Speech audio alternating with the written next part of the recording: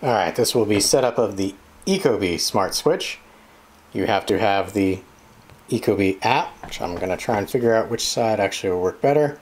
ecobee app, you have two choices, plus sign in the upper right or pressing add device at the bottom there. Select add a device, and in this case it is the switch. And it's asking, has this been installed? Well, yep, it's sitting there in the wall right now, so yes, it has been installed. Alright, good to go. First, sure the light on your switch is glowing amber. Alright, well mine is not glowing amber, so we are going to say switch not glowing amber. Oh wait, there we go.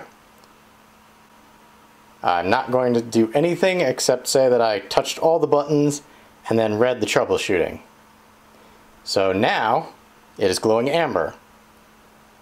Good to go. It's searching. It says it found one, and it's got the serial number. So we're just going to say, yeah, that's my device, and we're just going to pull that back into frame. It wants us to select a Wi-Fi network. So we are going to select my IoT network, and it wants the password, which we're going to do right now. Alright, I typed in the password, and now it is doing its magic, and kind of out of focus there behind it, but we're going to say, oh, this says it can take up to 5 minutes. It's blinking now. May or may not make you wait the 5 minutes, depending on how long this is. I may cut it, and through the magic of editing it will be done.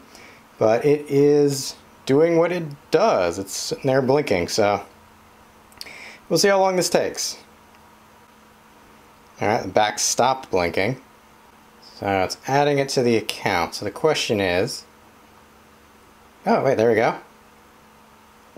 Device is now connected to Wi-Fi. Keep going. So we're going to select next. So it wants me to say where this is. Well, this is in the kitchen, and done. Alright, so it can show me my switch.